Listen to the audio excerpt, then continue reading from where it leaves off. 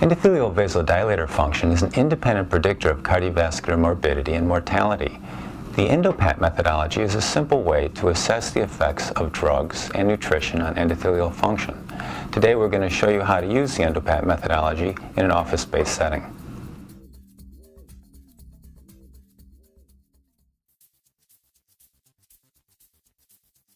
Prior to beginning the study, the patient needs to fast for at least 4 hours and also abstain from caffeine, tobacco, vitamins, or any medications that may affect vascular tone during the study for at least 8 hours.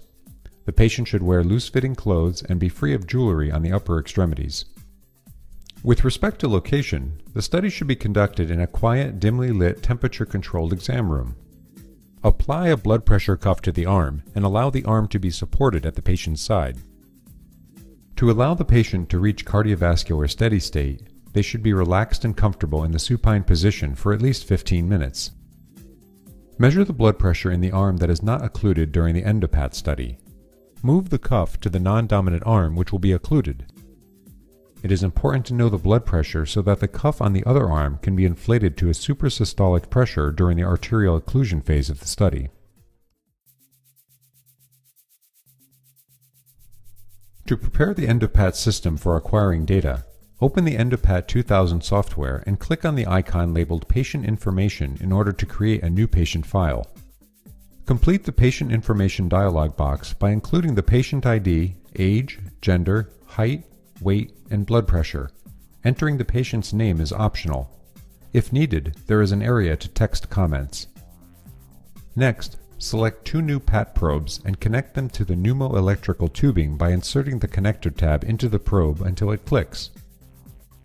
Finally, insert the probes into the sockets of the arm supports and press the deflate button on the top of the Endo-PAT 2000 device. The system is now ready for experimentation. Ensuring that it is free from cuts and injury, select a finger, preferably the index finger, for placement of the Endo-PAT probe. Make sure the fingernail is appropriately trimmed. Prior to beginning the experiment, ensure that the study finger is put all the way into the back of the probe. The patient should indicate that they can feel the back of the probe with the tip of their finger. After about 5 seconds, push the inflate button on the top of the Endo-PAT 2000 device. Next, attach a foam anchor ring at the base of the middle finger to its very end and make sure that the foam ring and the PAT probe do not touch. Otherwise, the ring may mechanically interfere with the probe. Create a 7 to 10 centimeter loop with the pneumoelectrical tubing. This loop should extend from the PAT probe and return to the foam ring on the adjacent finger and the rest of the tubing pointing out from the middle finger. Then, anchor the tubing to the foam ring with the attached clip and gently tape the tubing to the tip of the finger.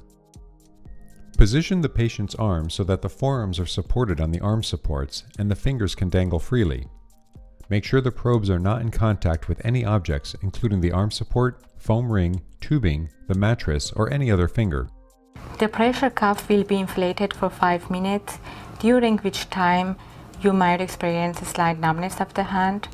You can relax and please don't move your fingers. Thank you. Click the standby icon on the Endo-PAT's computer screen and adjust the time base to 1 minute. Next, adjust the signal gain on the screen to maximize signal clarity and inspect the PAT signals from the 2 probes. Confirm that there are no signal artifacts. If any artifact is present, verify that the probes are not touching anything and that the patient is not moving their fingers. To begin the trial, click the Go icon on the Endo-PAT's computer screen. Start the stopwatch by clicking the Start-Stop Timer icon. This will initiate a 5-minute countdown for the baseline recording period. After 5 minutes, stop the stopwatch by clicking the same timer icon. We are going to inflate the cuff for the occlusion phase. Please, you should stay relaxed and please don't move your fingers. Thank you. Restart the stopwatch, then quickly inflate the cuff pressure to 60 millimeters of mercury above the patient's systolic pressure, or 200 millimeters of mercury, whichever is higher. Next, change the time base on the screen to 30 seconds and the gain of the occluded side to 10,000 and verify that the blood flow to the hand has stopped in this arm by checking for an absence of a PAT signal. Confirm the occlusion by increasing the gain at the occluded side to 500. The gain from the other arm should not need to be changed. This modification checks for signals at a periodicity that matches the signal from the control arm, a pattern indicative of incomplete occlusion. If this is the case, then inflate the cuff further until no signals can be seen, or up to a maximum cuff inflation of 300 millimeters of mercury. Using the stopwatch function of the software, initiate a 5-minute countdown for the arterial occlusion recording period. Toward the end of 5 minutes, remind the patient that they should not move their fingers and the cuff will release shortly. After exactly 5 minutes, deflate the cuff as quickly as possible and click the timer icon to stop the timer. Click the Start-Stop Timer icon again to initiate a 5-minute post-occlusion recording period. Stop the timer after 5 minutes and click the Test Stop icon to complete the study. At the end of the study, remove the probes, tape, and foam rings from the patient's fingers. Disconnect the PAT probes from the pneumoelectrical tubing and discard these probes. To review the data, load the study file to the screen using the Load icon. To run the automatic analysis, click the Magician Stick icon. The occlusion period will be marked in blue and the test result will be displayed, including the reactive hyperemia index and heart rate in the right-hand column of the screen. If the boundaries of the occlusion are not marked properly, simply move the boundaries by dragging them and rerun the automatic analysis again.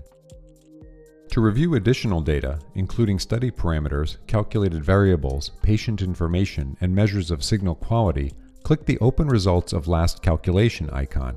This will open a spreadsheet with study parameters and results for all analyses performed to date, with the last line in the table containing data from the most recent analysis.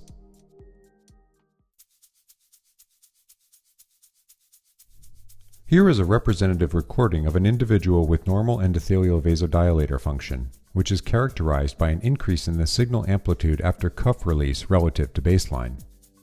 This recording is characteristic of an individual with endothelial vasodilator dysfunction. Specifically, the increase in the pulse amplitude with reactive hyperemia is less than normal. The Endo-PAT is a rapid and operator-independent approach to assessing the effects of cardiovascular risk factors on endothelial vasodilator function and the beneficial effects of drug therapy. After watching this video, you should have a good understanding of how to use the Endo-PAT methodology to assess endothelial vasodilator function.